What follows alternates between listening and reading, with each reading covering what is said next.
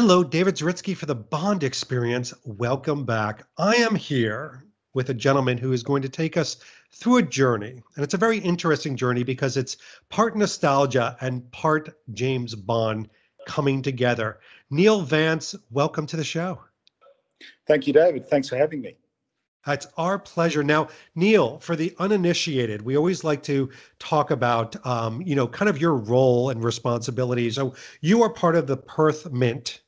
And you kind of, I'll just come right out at it. The Perth Mint kind of wowed the Bond audience because you came out with some incredible collectibles that a lot of us weren't expecting. But what's your role at the Perth Mint? Yeah, David, I'm the general manager of minted products. So basically, it means I'm responsible for product development and sales of anything that we make at the mint itself. And one of our major focuses over the last few years has been on licensed products. So we've just come off making Star Trek coins, for example, for 5 years. And on the other side of the coin, so to speak, we've been doing Simpsons coins. So a lot of fun around the Simpsons, but we had always been really interested in James Bond. We think it's one of the great brands and franchises that's been around for so long. And we were lucky enough to launch coins in February this year, and they've done very well for us.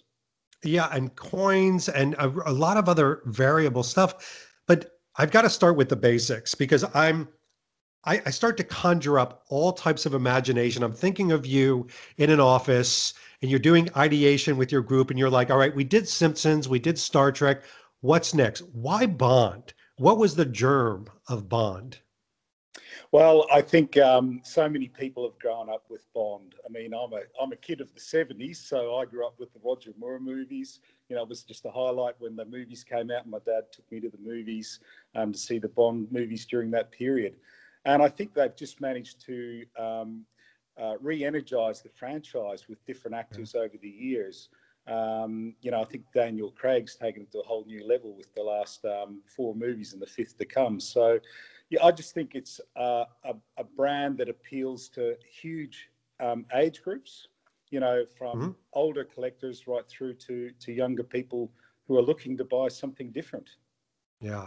And it's interesting too, because I think a lot of people, they see the offering from the Perth Mint and they go, well, there's a Bond coin. This is fantastic. Or, a piece of gold. But obviously this has got to be a bit of a journey. So you come up with, we should look into Bond, but then you've got to make it happen. What's that process even like? Yeah, look, it's been quite a long process. We've actually been chasing the Bond franchise for about 3 or 4 years. Wow.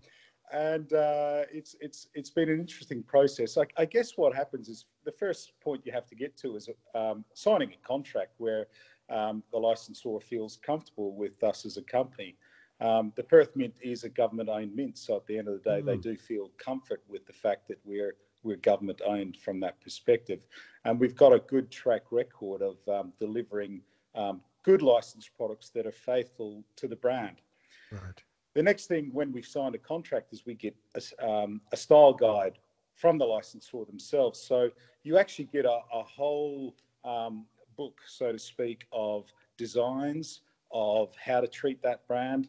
And you absolutely cannot go off base, so to speak, and create whatever you like. You've really got to stick within that style guide. But the key to it also is then to be creative on our side, but work within that style guide and actually have product approved that both sides are going to actually appreciate, but we think will really appeal to the collectors. So I've seen the Quantum of Solace, the Skyfall, and the Spectre, what I call the Bond Bible, the style guides. It's very interesting. I mean, you've obviously poured through them as well, where you can't have Bond in certain circumstances, smoking and things like that. So you come up as a company with a series of ideas. Do you need to then pitch them to Eon to say, here are 25 ideas? Do they whittle them down to 5? Absolutely. So at the start, I guess with a lot of licenses, things do start off a little bit conservative at the start. So our first few coins have gone with the very traditional gun barrel image and the 007 logo. Eon then get a level of comfort with us and you can start, pushing the envelope, so to speak. So, for example, we've just had approval on a very exciting series for next year, whereby we're going to do all 25 movies. And what we've actually done is we've pulled apart the original movie poster and used some elements of it and just created these really, really cool designs. So we will have 25 coins coming out next year that are going to be very exciting to see. So I'm going to deviate just for a little bit, because when I was telling people in the bond community, and the bond community grows every day, um, I said to them, I'm doing this interview with the Perth Mint, and they were very familiar with your offering. One of the things they said was, it's wonderful because, depending on what age you are, I'm 52 years old, you collected stamps and coins and things, but you also loved these nostalgic movies, Star Trek, Star Wars, James Bond. This is an intertwining together. Did you know that James Bond was going to have the impact, the offerings that you had, that they now have into the community? Yeah, we really believed it was going to have a strong impact, and that's probably why we've been chasing it for 4 years. We really saw, after Star Trek coming to an end, we felt Bond was a really strong license that would, we have it for the next 3 years. We're very confident we'll be able to deliver a lot of product to satisfy Bond collectors over the next 3 years. And as I said, with 25 movies, there's so much scope within those 3 years to do lots of different things. So I have to pay you and your company a huge compliment. Earlier today, it's Global James Bond Day today when we're filming this, by the way. I did an unboxing review of this piece, which we're showing at the end of this interview. And I was gobsmacked. I was so wonderfully surprised, because to me, it was like opening up something from Q-Branch, where you open the box and then you have another wonderful box that has 4 magnets, and then you open up and then you have a soft pillow, and then you have a booklet that tells you all about it, and then it's nested in an egg-like nest, and you pull that out, and then there's the treasure. I mean, how much thought goes into the packaging and the wow factor to the Bond fan? Yeah, look, we've got a whole product development team here in Perth. We've got 6 designers on staff.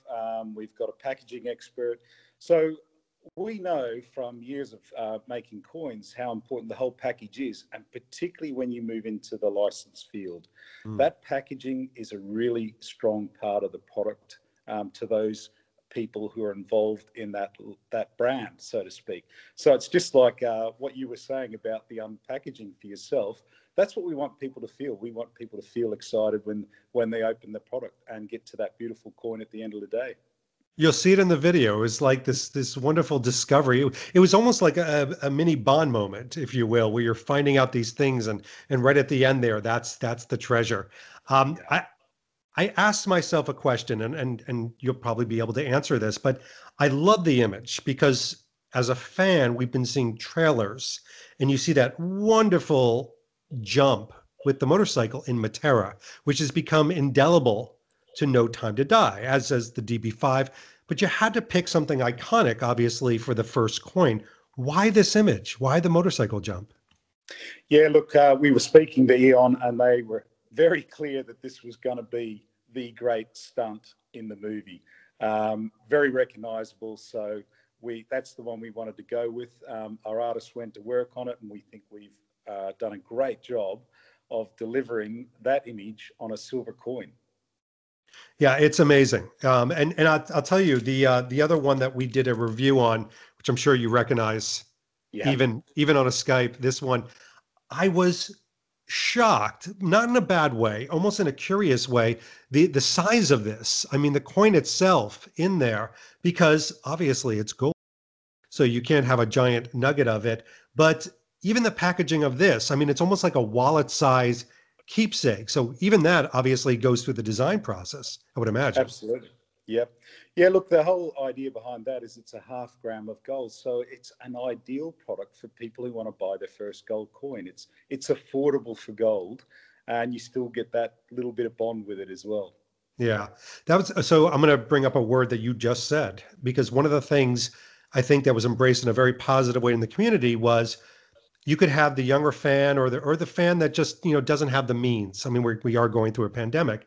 There are so many different approachable levels that the Perth Mint has created. You've got some that are incredibly affordable, all the way up to obviously ones that would be seen more as an investment for the more serious collector. Was that part of the consciousness of it, of offering an entire line of investment? Absolutely, and you'll see that more over the next couple of years. I mean, we believe there's opportunities for certainly very high value collectors where we get into very limited, larger size gold coins. I know next year we're doing a 7-ounce silver piece as well with gold highlights to it. We have the investment 1-ounce gold coin. So, for example, in Australian dollars, that's probably at about, say, 3,000. In US, it's probably 2,200, say, for example, roughly.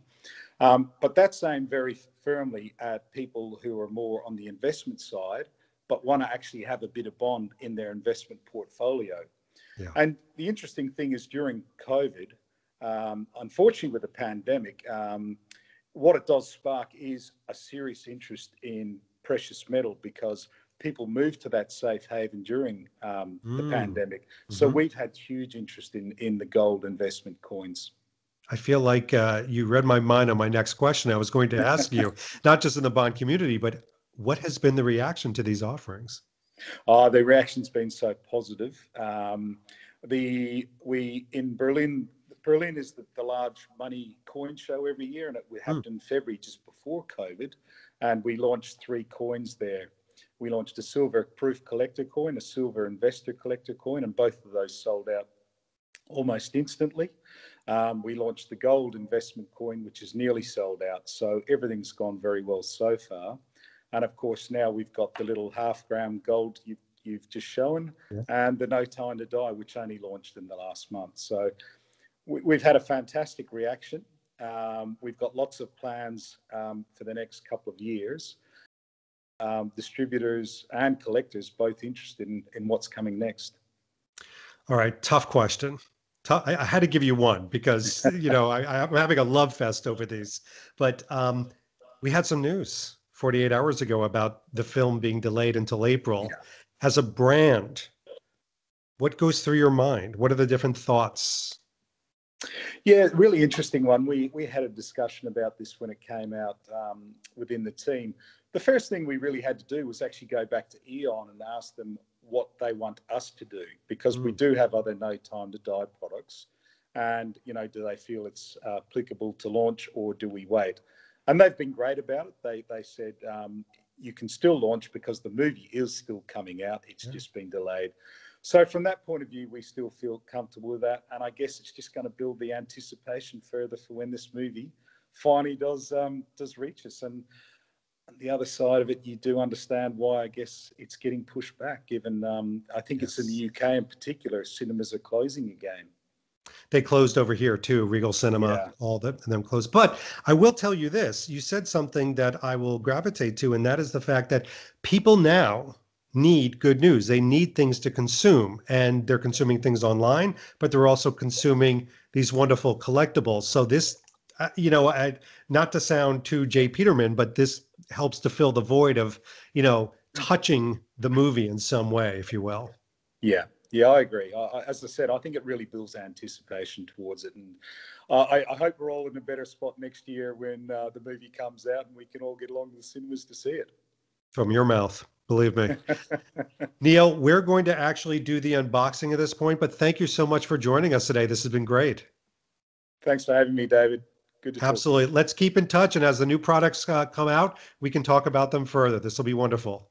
Okay, great. Thanks, David. Take care. So now let's take an up close and personal look at the actual coins. I have them here, and you can see them in the package. We're going to do something, though, because handling these, you can get a lot of oils and fingerprints. So I'm doing kind of like my jazz hand gloves. These are actually Omega gloves. Yeah, these are not my opera gloves. Insert jokes below. Nope, these are so I can handle things like watches, etc., without getting tons of fingerprints on it. I feel like an Omega doctor. Is the watch going to make it? I don't think it's going to make it. I think it is going to make it. All right. So let's first talk about this particular one right here. Now, we did just speak about this, but this is what I mean by the size of it. Look at the size of this coin. But it's so cool. It's in this neat little packaging, which kind of protects it. And then it's got this, obviously, plastic. And we're getting up really close and personal so you can kind of take a look at that in all its glory. And the back of it as well. And this is, it has all the specifics like the gold content, which is troy ounces. It's 0.016. Monetary denomination, 2. Finesse is 99.99. That is pretty high purity. Minimum gross weight, 0.5 grams, just to give you some information. Okay, that's cool. The bond coin. This is the one that I was definitely the most excited about because packaging, you know, take a look at this. It's got the Perth Mint packaging on it. Obviously on the front, it's got the no time to die. You've got the Perth Mint on the back, but this is how the box comes. So it's not huge. I mean, as far as display, this is wonderful. It tells you what it is. It's 1 ounce silver proof coin. And obviously it's got the little place to open this. So we are going to open this. Voila. And okay, so we've got the box inside. Yes, folks, this is an unboxing. Okay, empty. Oh, very nice presentation. So you've got the nice emblazoned 007 logo right there. Take a look at the box. Whoa, that is very cute, high tech. Nothing on the back, nothing in my hands. And I assume we just open this. Yes. Oh, feels like it's magnetic. So I'm going to open this up. Okay, so you've got 4 magnets. Hello, camera. That's behind the scenes movie magic. We provide everything. So you see the magnetic top. I'm going to very gently put that down. And it comes with a booklet. Okay, so I'm not going to read the entire booklet right now, but it is about the coin and it's about the movie and it's got some wonderful pictures. We'll get some close-ups of the booklet so you can see that. But, all right, so still nestled in its box. You can see down here, it's got a small little pull tab. This is not easy with, with gloves on. And you know something, it's in a protective case. So the gloves were overkill, but that's what we're all about, overkill. So again, it's got this pull tab to lift the coin so you don't have to dig into the flocking background to take it out. And you can see the nest. I'm showing you everything. All right. Wow. Okay. Let's see if this comes out. Yeah, I think it can. No time to die, and it is the bike jump. Now, a lot of you have been super thrilled with that bike jump. I know I have. In Matera, and it's got the 007, but look at the reflective nature of this. And then on the back, you've got the details. Queen Elizabeth, 1 ounce, 99999 AG 2020. I mean, talk about collectability. Talk about a beautiful coin. This is exactly what we were just talking about in the interview, is that shock and awe, you know, that enthralling type of thing. And from a display standpoint, you know, I think that this really hits the mark as far as something that's really wonderful and interesting, but it's a box, it's a keepsake, it doesn't take up a lot of room, and it's a nice keepsake from the movie. Nice little memory piece, but I had to get one because it's just, to me, this is so cool. Coin collecting, stamp collecting, it is a bit nostalgic, and James Bond is nostalgic. So to me, it starts to intertwine a lot of that nostalgia that gravitates us right back to the franchise. I'm taking these gloves off. Why? I don't need them on. Anyway, I hope you enjoyed this discussion about the Perth Mint and the coins that they have to offer. We'll put the links below. And this has been David Zaritsky for the Bond Experience. We'll see you real soon. Take care. Thanks for watching this episode. If you want to be up on the latest from the bond experience, just click on this subscribe and subscribe to our channel. You're going to get all the latest and greatest information, plus some exclusive content. And by the way, speaking of content, here's something especially for you, just because we know you. Talk to you soon.